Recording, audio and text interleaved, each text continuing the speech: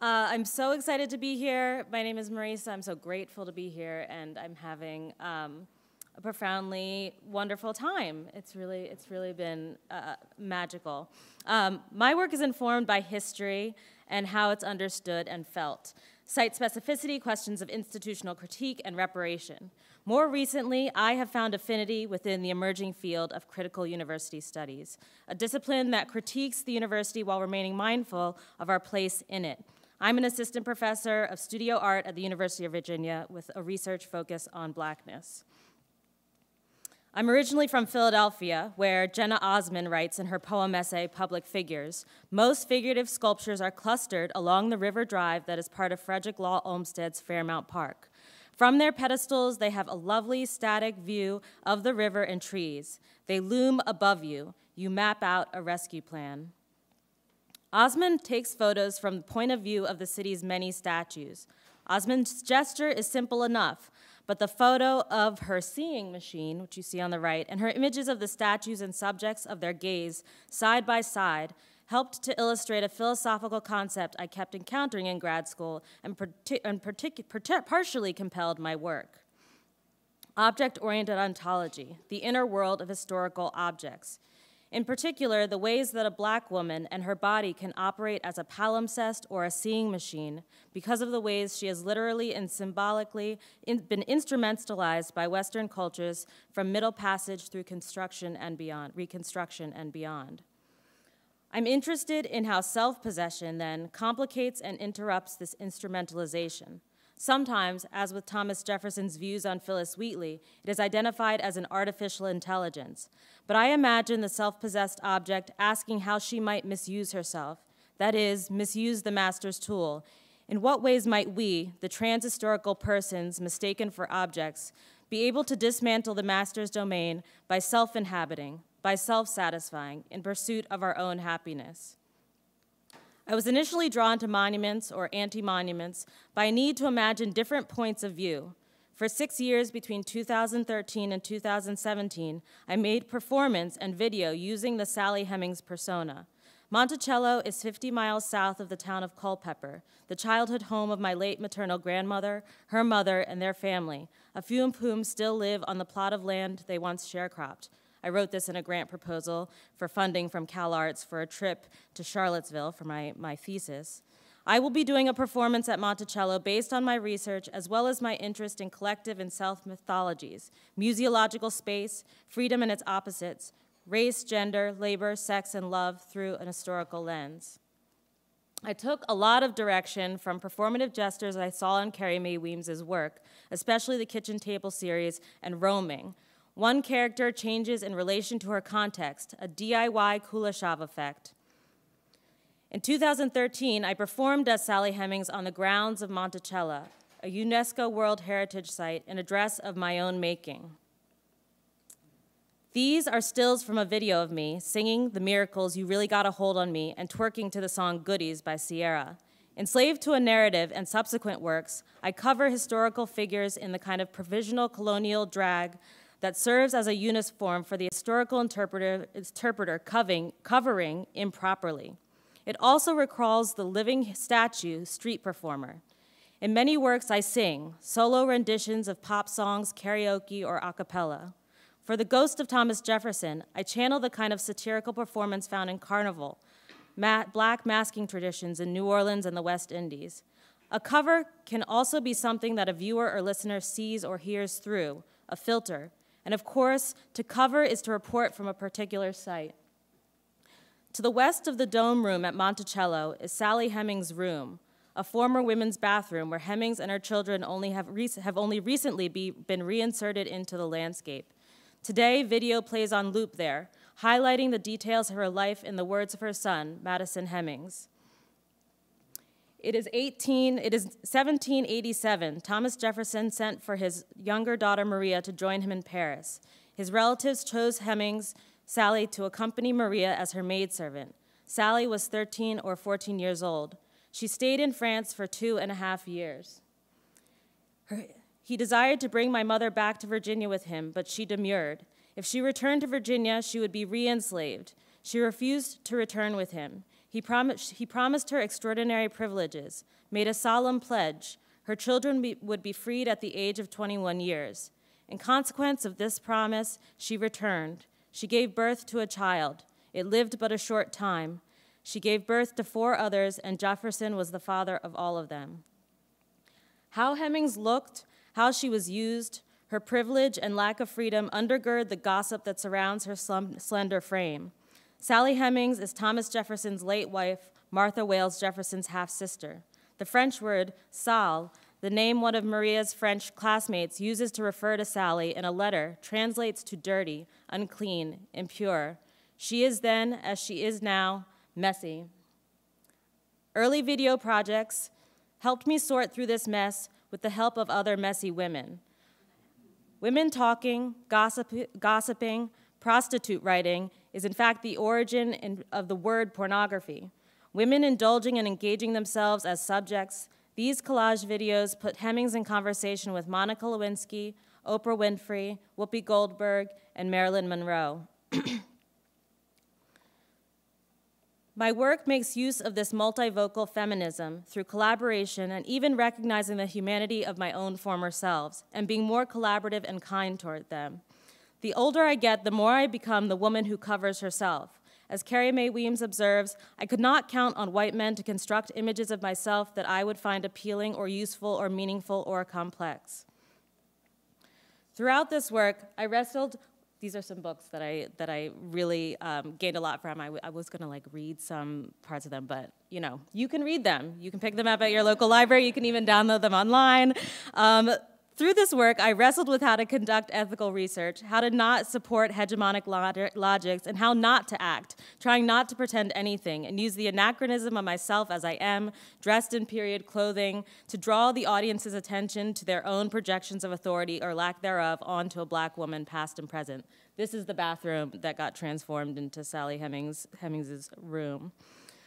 Sweet Chariot, an augmented reality video scavenger hunt, was an escape of sorts from this work. Using image recognition smartphone software, audiences uncovered a series of site-specific videos that revealed hidden monuments in the landscape of historic Philadelphia, moments that open a window into the African-American struggle for freedom. It was part of Monument Lab with Paul Farbert, a high school classmate, always a few steps ahead and incredibly encouraging. The work this video is one of 8 videos featured, and it features movement performed by Newark-based artist and public historian Noelle Lorraine Williams, inspired by West African and African-American mourning and celebratory traditions. She is the bird woman, a figure the video suggests is worthy of a monument herself. Congo Square, a 17th century burial ground for enslaved Africans and other outsiders, became a Revolutionary War burial ground, of which a statue to George Washington now stands in honor. In this video, I read a Labat B. Steptoe poem from Meditations on Congo Square. Other videos featured the poetry of Philadelphia poet laureate Yolanda Wisher, my 9th grade English teacher. Monument Lab was transformative for me. I started to think about my practice as part of a laboratory. I could test and build on ideas. I could collaborate. What I had been trying to say with the Hemings persona, I could workshop with others. In the 2019 escape room installation and performance titled Room, Hemings is joined by Phyllis Wheatley and Tituba, one of the first people accused of being a witch in Old Salem Village. They guide audiences through their narratives and gameplay. Most recently, I completed Unsettling Grounds, a pilot platform showcasing experimental and monumental works by Black, Brown, Indigenous, and rural artists. Using this app, audiences uncover speculative monuments of hidden histories inspired by Charlottesville's woolen mill.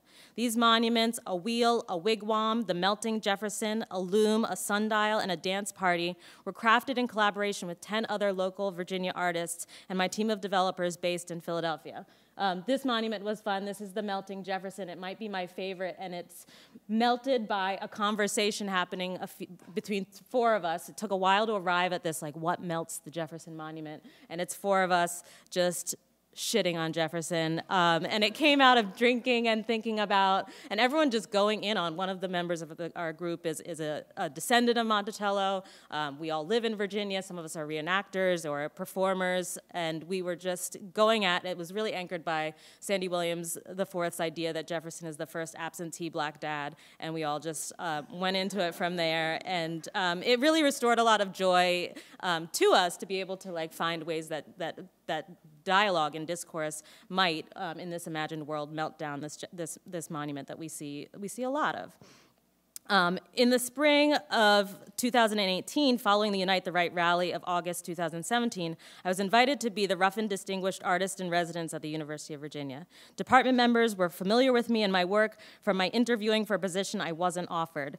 Touring colleges as a teenager, I visited UVA and sat through an information session in which a bow-tied white man, the ghost of whom I sometimes think I see, warned us that acceptance was a very long shot. I did not apply.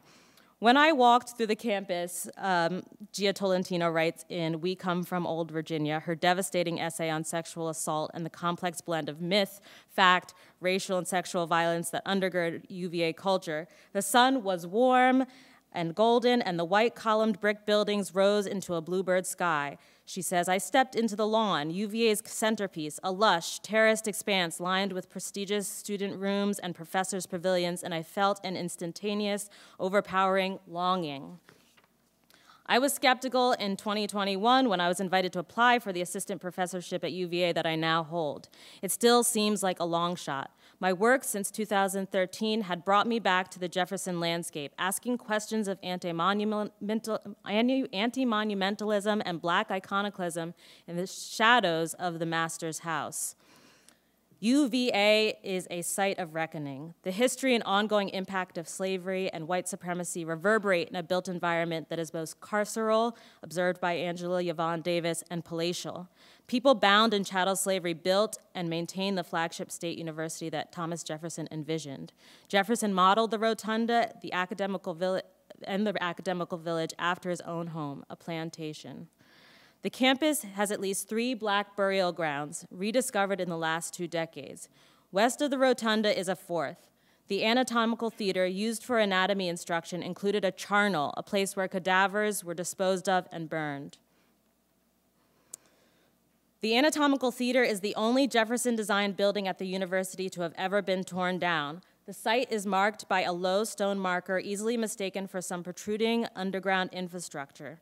Just as well, the Special Collections Library is buried underneath. And very recently, a piece of the Berlin Wall was there, and I was convinced that the Berlin Wall was just making a kind of partition, like such that you couldn't approach this terrible little plaque that was marking the Anatomical Theater, and it was just returned to its owner. I think this person must be collecting Berlin Wall pieces and putting them up in, I don't know, in front of other sites. I cannot get over how much I think that those walls are being used to point to some other conflict in order to block a conflict at home.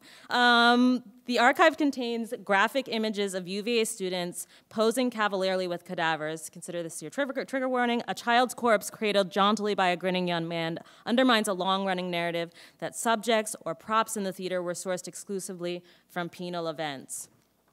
It is now more widely understood through primary sources that in the same archive that most of the bodies belong to black people, stolen from graves throughout Virginia. Such dehumanizing dynamics in the name of science paved the way for UVA to become an epicenter of early 20th century eugenics. Last fall, I created Bag Lady after the Erykah Badu song, an interdisciplinary course that took up questions of the embodied archive. I planned to introduce concepts and creators I value, Audre Lorde, Octavia Butler, Metonymy, Bernard Shumee, DeReeve, Stuart Hall, and Bell Hooks, and see where and how students might wander with them in directions I had not considered. My department graciously allowed me to teach the class with an enrollment of only 2 young men, Justin and Ryan. Because I had been offered some grant money for student engagement and needed to submit a proposal to take advantage of it, that became one of our first assignments as a class. We proposed the creation of an interdisciplinary archive of conversations that would transpire around a dinner table. We hoped that the manner of conversation as pedagogy would impel us to critically engage with ideas through their integration with everyday life. We imagined these meals being site-specific. We proposed one for the Kitty Foster site, the home of a free black woman, the foundation of which was discovered during campus expansion and turned into a monument by architect Walter Hood, the Omni Hotel, under which Sally Hemings' remains are rumored to be buried, and the Anatomical Theater. We collaborated on Just One Meal, a birthday party for my 1-year-old before the shooting deaths of 3 black students on our campus by their former friend disrupted all normal activity that semester. We did create a book, a bag, a textbook prototype for the course, which successfully seeded and continues to propagate thought and action. With the next intimate cohort, the proposal was dramatically reinterpreted. In the spring of 2023, I worked with Emily and Laura, again, only 2 students enrolled, in what was now cross-listed as a performance art and installation class. We read Gia Tolentino's devastating essay, learned from our provisional textbook about the Anatomical Theater, and tried to piece together the details of a night out in which one of the 2 students feared she'd been roofied. An idea was hatched. Together, we conceptualized, scripted, and cast ourselves into uncomfortable roles as teacher and students in the Anatomical Theater. We mounted a broad critique of the cannibalistic social structure of the school, with a practical starting point being that the personal is and has always been political. We set out to exercise our own ghosts, practice some self-reflection, while holding mirrors up to the university. We conducted research in the special collections and other campus libraries. We workshopped ideas over snacks in my home office. We visited hallowed sites on campus and around town. We brought visitors to the classroom to give us feedback on our script drafts and rehearsals, and we talked about our struggles to digest certain histories and ideologies. We learned from dark humor, protest theater, about the cakewalk, and black iconoclasm. On our journey, we drifted around the theater as a subject and site, looking for ways it might still serve as a place of autopsy, from the Greek to see for oneself. The final performance was well attended and well received, a live dissection of the edible effigy of Thomas Jefferson, the man, father, slaveholder, and university's founder on the site of the Anatomical Theater. An epic backdrop, a somewhat edible cadaver, a 3D printed phallic column, a search for Jefferson's unexplained debt were hits with an audience drawn to the site from grounds and beyond. The theater of the Anatomical Theater is an ongoing experiment. I have taken it up as a professional research project. As a member of the university president's task force on the digital contextualization of statues and monuments on campus, I'm part of a committee charged with creating a tool for contextualizing 7 monuments and memorials. The Anatomical Theater should be among them, but is not. In that service role, I was enlisted to teach a 7-week course to first-year students that starts next week. We'll be creating a tableau with additional characters added to the Anatomical Theater classroom. Students will have to find or invent these characters, drawing on research and their own histories. I was preparing my syllabus and assembling a video for the organization that had administered the grant when, on Tuesday, September 12th, I noticed that the images of the Anatomical Theater in Virgo, the online database for the special collection, had gone blurry. Ryan, one of the bag lady boys, had created an interventionist project, Action Do, which was receiving some attention, but not before I noticed the censored images. Ryan is staging his intervention remotely from Venice, where he's studying abroad, so we were texting. Checking on you, there's been a lot of murmuring about Action Now, and also what I was told would be disciplinary action, but then I didn't hear any follow-up. Oh, wait, can you tell me any more? A colleague reached out to me. She said she was very upset by the images. These are Ryan's images that he put up around campus. She thought they were neo-Nazi attacks. I told her they were not. She said they made her very upset. She said that she was going to see a therapist because of how upset she was, ... The colleague said that she had told deans about it and she had taken pictures. She sent me the pictures and she said she would CC me when she communicates with the deans, but she never CC'd me. Oh snap. Wait, thanks for sharing all this. Wow, incredibly interesting. Do you know if they visited the page? Because there's a lot of info on the page. ...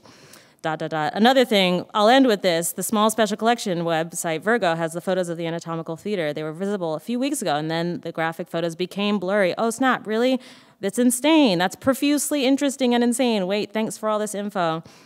This makes me think I'm going crazy, I said. The fact that they're blurred, Ryan asks. Do you think the flyers had an effect? Not sure, but the blurring happened before the flyers. Okay, interesting. Are there any other images that really stood out to you?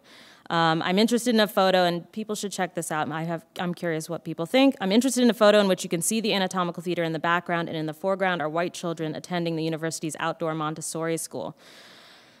The thing that strikes me is because it just contains so many layers, like these white kids are going to become white supremacists. Meanwhile, and or nearby, there are skeletons of black children. UVA only admitted women in the 1970s. I intend to explore the ways patriarchal censorship relates to and might be co-constitutive with the archetype of the feminist killjoy and the appearance of women on the record. Along with the self-professed object woman, the feminist killjoy disrupts what Thomas Jefferson termed the boisterous passions of slavery, the unremitting despotism of slave owners, and the degrading submissions of the enslaved, Saadia Hartman writes. Sarah Ahmed's description of the feminist killjoy, and as introduced in her 2010 book, The Promise of Happiness, disrupts airs of happiness in a context where social norms call on participants to uphold them. This work on feminism, surveillance, and surveillance and their adjacent vectors is central to my work with collaborator Kim Bobier. Since 2019, we've been working together to convene methodological feminist forums in writing and in person at the intersection of critical race theory and surveillance studies. Our exhibition, which opens on February 23rd in Ruffin Gallery at the University of Virginia, is the culmination of research and theory developed through creative practice and conversation. It invites visitors to navigate the university's white, colonial, cis-het, paternalistic history through specific surveillant domains. We will feature the work of at least 6 artists from across the country, as well as my students and members of my local Unsettling Grounds artist cohort. Meanwhile, the theater of the Anatomical Theater takes shape in my mind. It will operate as a monument to the victims and lessons of that grisly classroom. I will expand the performance, finding, inventing, and calling on people from the margins, inviting them to chime in, speak up, and move to the front of the classroom. I will assemble a cast of ghosts to populate the classroom. Together, this cast of persona will join in conversation across time and context on the subject of the dissection, Thomas Jefferson. It will be an augmented reality performance, unfolding in chapters buried in the pages of a book. I love what a book can be. A textbook, a model for reparative practice. A book can become a school of thought, like the theater or pedagogy of the oppressed. With the resurgence of book banning, can a book sneak liberative tools into the master's house, provide others with the tools to dismantle from within? Wouldn't it be fun to see it published by the University of Virginia Press? Because the set and setting are virtual, anything can happen. I will draw on what I've learned from my past and past works. I can revisit Avery Gordon, Lisa Woolfolk, Rebecca Schneider, and Diana Taylor and others to explore how ghosts, improper reenactment, repetition and repertoire, rituals of embodiment might illuminate and transform this under-recognized historic site.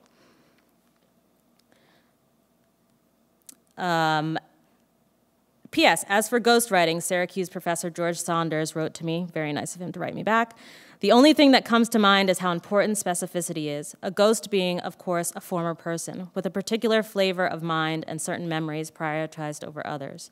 The ghost of Sally Hemings will be the teacher, provisionally prepared to answer questions. She's a feminist killjoy. Our favorite friend-loving founding father is, of course, dead on the table, and about this she feels some type of way. In being challenged by a diversity of learners, she reconsiders the reasons why she holds the positions she does in the first place. She tries to remember how she got there. She worked to decolonize herself, her classroom, her syllabus, her parenting, her sex life, her beauty standards, her relationship with the land, her writing and speech patterns, her mental health. But she still finds herself here with a scalpel in hand, digging into a man she hates, thirsty for blood. Does she love her work or hate it? Is it, like always, as with everything, a both-and situation, messy? This work is about the struggle to find freedom, create freedom, plant seeds of freedom within structures of captivity. The work aims to restore humanity and dignity to Black people, and especially the messy women who have lost something or someone. It deals with the absence of burial ground, the black holes, the living dead, and the phantom killjoys. There is an element of epigenetic research. I want to develop new strategies for reading the wound, where I live and in my body. Humor is a salve in my work. This is serious play, but healing is at its heart. Thanks.